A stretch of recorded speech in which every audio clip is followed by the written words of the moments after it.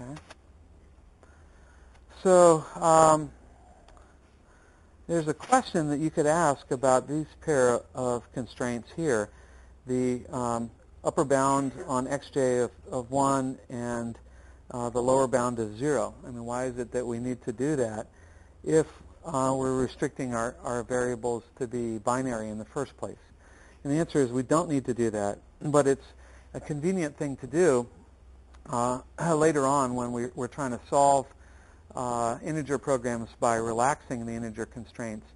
You get a lot more efficiency if you also have bounds on the variables that limit them to taking on the same range, general range, as the dropped integer variables. So we'll keep those around even though it's a little redundant as the bottom line. Okay, so since we've raised the topic and it's coming up on the slides anyway, let's spend some time talking about classes of integer programs. And there's all kinds of classes of problems that people can make up. You know, it's just as simple as thinking up a new variant and giving it a name. What we've been working with are BIPs, binary integer programs.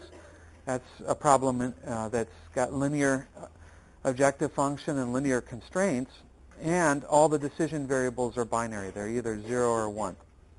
Okay? So that's the simplest kind of integer program. That's what we've dealt with so far. And you can make it more complex. You can do things like introduce nonlinear objective functions, nonlinear constraints, but that makes it a really fearsomely difficult problem. And it's hard enough as is to solve these things. So we'll stick with just the linear structure. Generalization of a BIP is an IP. So an IP has a restriction on the decision variables that they be integer valued, you know, usually the natural numbers, 0, 1, 2, 3, etc. And again, you know, when we're dealing with these things, we're going to stick with a linear structure.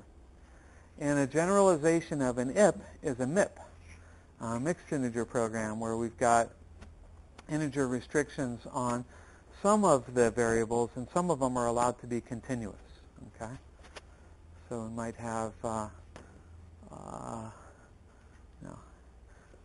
half of our decision variables be integer valued, and half of them be continuous. We might see an example of a MIP. Okay, is that okay with everyone? So that's really natural stuff, just names for different kinds